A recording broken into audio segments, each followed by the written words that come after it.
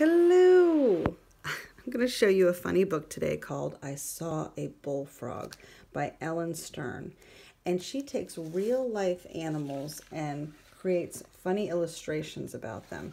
So I actually want to skip to the end of the book first and see if you can imagine before we see the illustrations of all of them what it would look like. And each animal has a name that includes two animal names, like the bullfrog or the elephant seal. Catfish, rhinoceros beetle, rat snake, and deer mouse. And you are welcome to pause and read more about these animals. I'll leave it there. And a lot of them make sense. Like the rhinoceros beetle, you can see it looks like it has a big horn like a rhinoceros. A tiger shark, dragonfly, goose barnacle, a cowbird, and a zebrafish. So again, I'll zoom in a little bit so you can see the real animal and always pause to read more information. And now let's see what she wrote and illustrated about these animals. All right. I saw a bullfrog perched on a lily. He was bigger than it, so he looked sort of silly.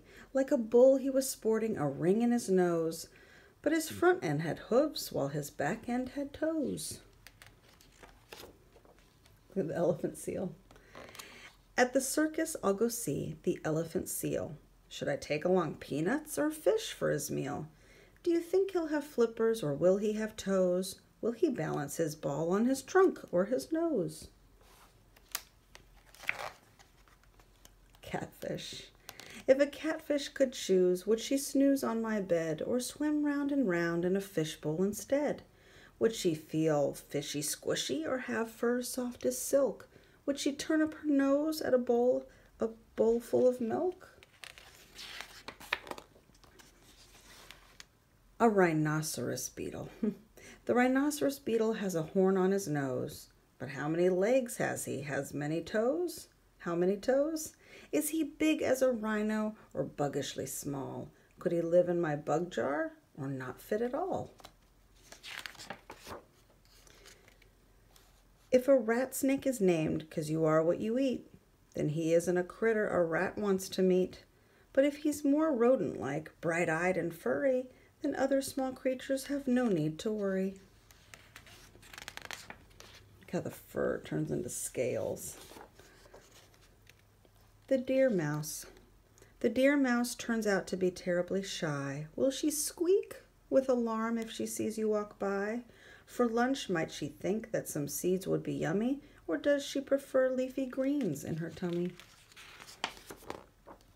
Ooh. The tiger shark's name sounds so scary to me. It isn't a creature that I'd like to see. Would it pounce from a bush with a terrible roar, or prowl in the ocean far out from the shore?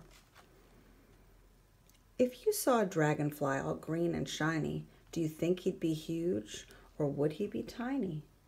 Would he live in the cave that's all scary and dark or flit through the reeds in the pond at the park? You'll find goose barnacles down in the ocean. They don't have webbed feet or their own locomotion. You won't hear them honk. You don't cackle or call. They just have a long, goosey neck, and that's all. I saw a cowbird, but she didn't moo. Look up in that tree there, and you'll see her too. This critter has feathers and never eats hay. If you tried to milk her, she'd just fly away. Do you think that a zebrafish lives in a pool? Might it run in a herd? Does it swim in a school? Does it have fishy scales from its tail to its head, or look like a horse in striped PJs instead?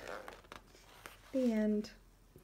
So I want you to take 2 or 3 different animals, and it doesn't have to be like these where the real name has 2 animal names, but you could take any 2 or 3 animals or more and combine them into one animal. And you could give it a funny name if you wanted, like a butter pig, if you put butterfly wings on a pig. And you can be really creative. And if you want to include, like how they had the dragonfly, you can include mythical creatures as well. into it and make up your own creature. Take your time and don't worry about making mistakes. Good luck.